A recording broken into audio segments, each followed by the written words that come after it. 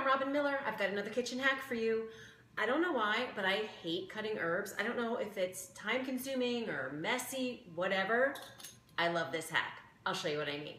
Start by just taking the leaves. This could be cilantro, this could be basil. I've got some parsley here. Take the leaves from the stems, and you can leave some of the stems. The only stems you really can't eat are rosemary.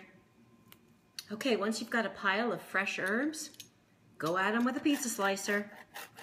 Just move the pizza slicer back and forth. Some of them are dancing and having a good time. And look how perfectly chopped this gets.